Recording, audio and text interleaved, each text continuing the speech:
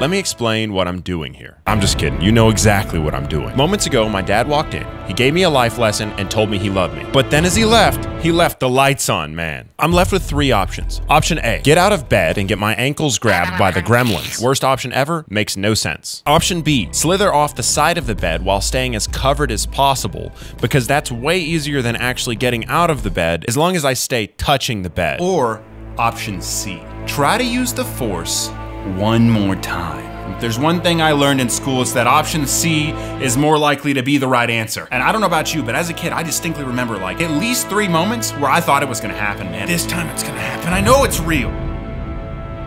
And it never happened. I thought I could actually flip the switch with my brain. I genuinely believed that with just my thoughts, I would move the light switch and not have to get out of bed and get my ankle grabbed. What a dummy, right? Maybe not. What if all along it was possible to flip the switch with just my thoughts? What if this time it actually worked?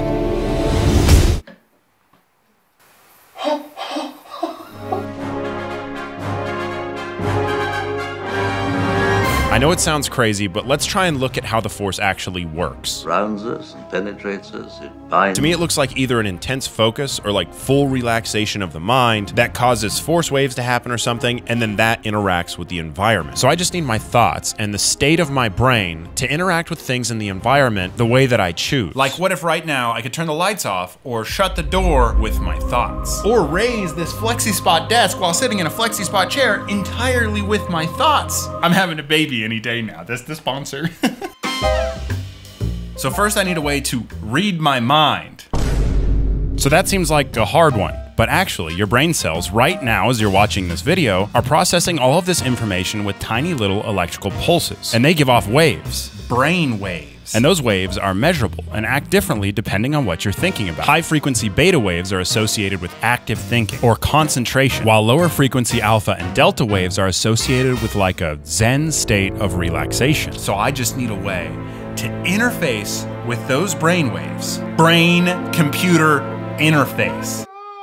This is the OpenBCI 3D printable headset that has these little electrodes that listen to your brainwave through brain signal processing called electroencephalography. First try, promise. I'm having a baby soon. So theoretically, I can make my brain give off a specific signal when I want to flip the light switch. My brainwaves. Now let's see if thinking about different things, I can modify it. And then have those electrical pulses control other electrical pulses that are much larger from my computer. That's literally you guys looking at my brain right now. I feel violated. My private brain. Stop it. To flip the switch like a tiny little electrical lever. Pull the lever. Wrong lever! Since I now had a way for my brain waves to interface with my computer, I just needed a way for my computer to talk to the light switch. I was gonna use this dongle to use IR signals. Dongle! IR blaster? To interface with the light switch. Like turning my brainwaves into infrared signals that can then interface with things in the world. But IR signals don't go through walls, and more importantly, that's the light switch. It's literally just a plain light switch, so it doesn't listen to anything. Sort of like a baby or a toddler, which is why I've got to ask, have you noticed that I'm coding all of this at the E7 Plus standing desk while standing for better health and to burn more calories? I've never had a sturdier desk than that. I had to make the light switch listen and move. So this is a Raspberry Pi Pico. It's a tiny little microcontroller computer. It can attach to my Wi-Fi and listen to signals from my big computer, which means it can listen to the brain. Then I performed surgery on a light switch. As a kid, I would flip the light switch halfway and listen to it spark. Don't do that. Wow, look at that. The Raspberry Pi can control this servo motor. And this should rotate the servo motor. Ah, first try. First try! So that it can flip it from behind if I think about flipping it. I feel like I can't move my lips or I'll mess something up. I don't know why I feel that way. We'll call this making the light switch force sensitive. This is actually way more advanced than I expected, but I guess I'm not sure why I expected it to not be extremely advanced when it's like literal brainwave reading. While it was drying, I started to try and program the brainwave headset. This was very time consuming, so luckily when I got tired of feeding my errors into ChatGPT, I could lower my E7 Plus with its unbeatable stability mobility, an impressive weight capacity of up to 540 pounds. That's like 3 of me plus all of the diapers I'm gonna have to buy. I could then sit and comfortably do all of the have ChatGPT do all of the programming. The Python program will take the information from the Brainwave headset. It can send the signal over the network to the microcontroller that has the lever that flips the switch. Actually, the motor wasn't strong enough. Not strong enough? No. So I had to 3D print a new horn and then surgically remove the spring, compress it, and then put it back in. Wow, I cannot believe I actually got the spring back on there. And it's lighter.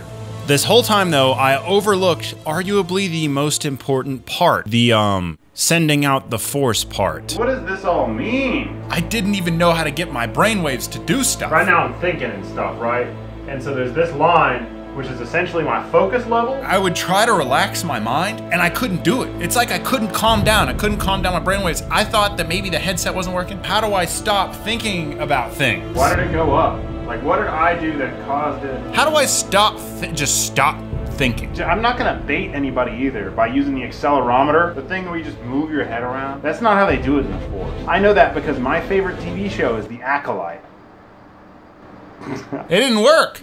It didn't stinking work. You see, everything is set up to where if my alpha waves go up and stay there for a set threshold of time, the command is then sent to the Pico to flip the switch. But I had to know how to get my alpha waves to go up. I got a robot right there. I'm like gonna build a computer later. I gotta stop freaking out.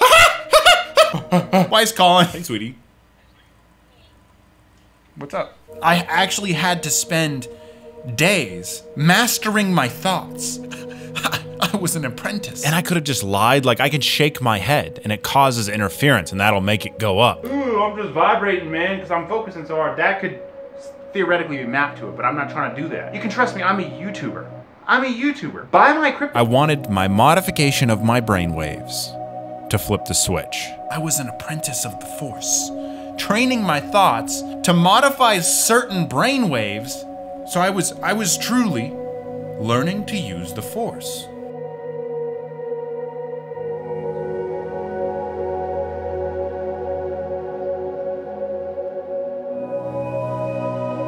Oh my goodness, that's nuts. I was becoming a master of my own thinking.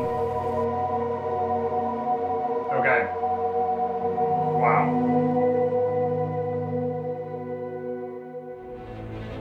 All that was left to do was install it, but it was in the room where the Wi-Fi is, so it was either risk my life or not have internet.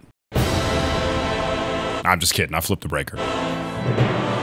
So with full control over my brainwaves, as a master of my thoughts, with the world around me prepared to bend to the will of my alpha wave signals, or rather, Force signals, I tried to use the Force one last time, but this time, finally, it was different.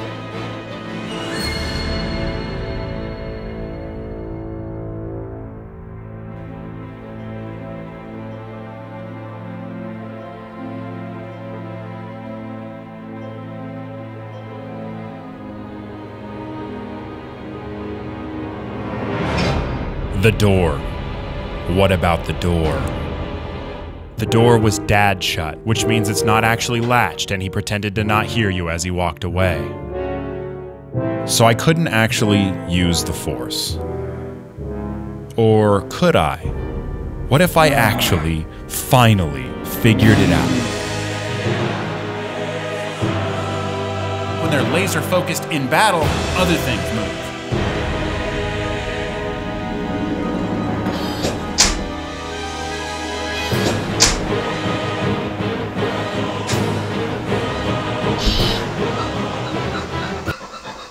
I am a Jedi.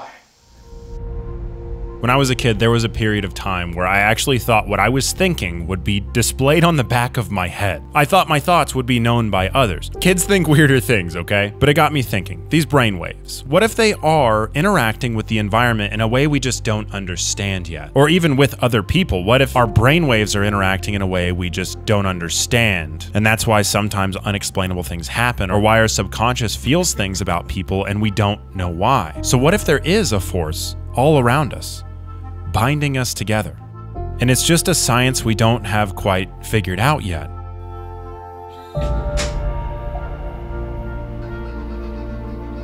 And so what if the things that you're thinking right now are more powerful than you could ever imagine?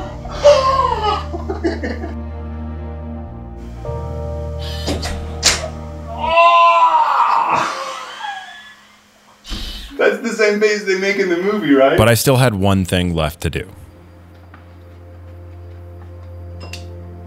Thank you again to FlexiSpot for not only making this video possible, but also making it much more comfortable with the C7 Max ergonomic chair. Actually, the most comfortable chair I've ever had. Entirely adjustable backrest, adaptive lumbar support, 5D armrests, not even 4D chest, 5D chest. And dude, the footrest is insane. I'm a pretty big dude, and this chair, it handled it. So please check the links in the description for the E7 Plus desk or the C7 Max ergonomic chair. They've got Black Friday deals coming up, and if you buy the desk and chair combo, you get extra savings. Just by clicking the links, checking it out, you're supporting this channel. Thank you for watching. That's never not sick. We're